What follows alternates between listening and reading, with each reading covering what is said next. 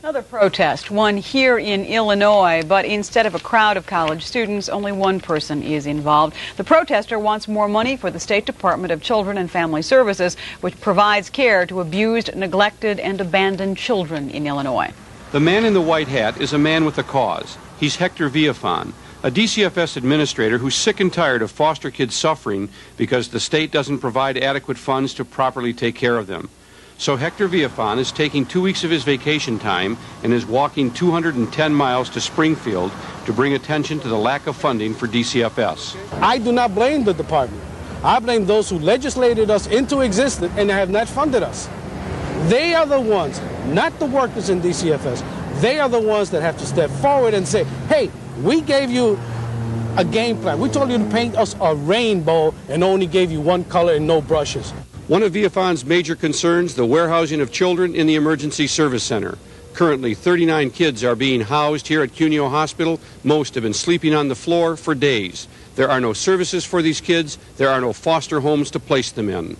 There's no need for that. We should have resources out here in this country, the richest country in the world, okay, to provide some stabilization for these children. Villafan is also asking people to sign his petition of support so he can present the signatures to lawmakers when their new session begins. And he's challenging all elected officials to pitch in and help find foster parents. Find me 6 licensable resources in your district and then work with them throughout the years, okay, so that you keep a pulse of what's happening. Villafan says he's overweight, out of shape, and has arthritis, but that's not going to stop him. And he says any elected officials who want to walk a mile for him just join the crusade to fund our programs. Karl, Channel 5 News. Hector Villafan expects to reach Springfield, Illinois in about 12 days. Jesse Jackson lives in Chicago, but he was born in South Carolina, and he's in South Carolina today, drumming up support for tomorrow's Democratic caucuses there. Paul Hogan is here in Chicago for a look at Jackson's populist campaign this time around. Right, Ron. Well, like all the other candidates, Jackson has one stump speech that he repeats over and over again as he campaigns across Illinois and the nation. Unlike the other candidates, Jackson does not hedge his points. He makes a dramatic presentation filled with anecdotes. It's a populist appeal and, without a doubt, the most liberal platform of any Democrat. We, the people. He begins almost every stump speech with the first 3 words of the U.S. Constitution, and sometimes he ends it that way.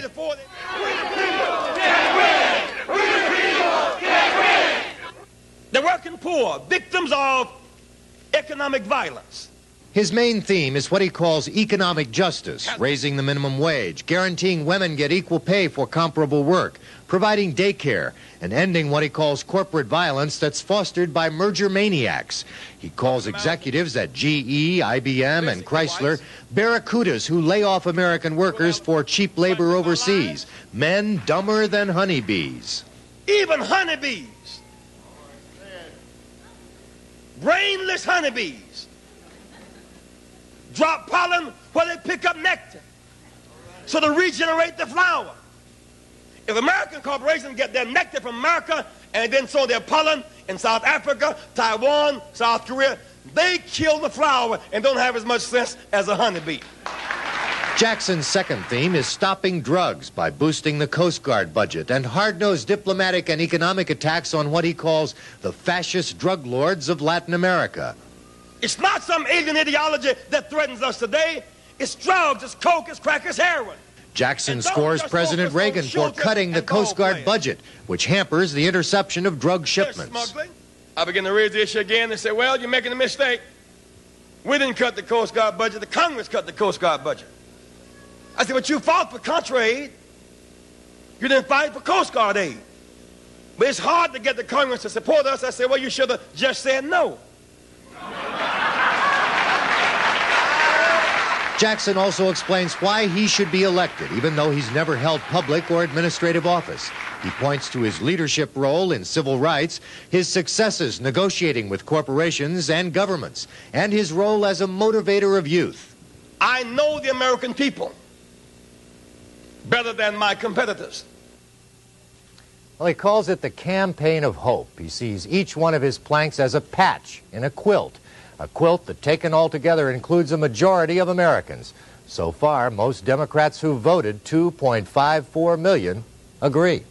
Thank you, Paul. As we say goodnight to you this evening, we leave you with images of Illinois and politicking in Illinois. Good night.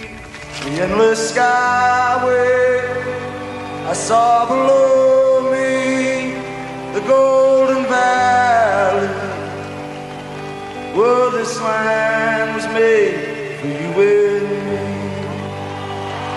I roamed and rambled, I followed my footsteps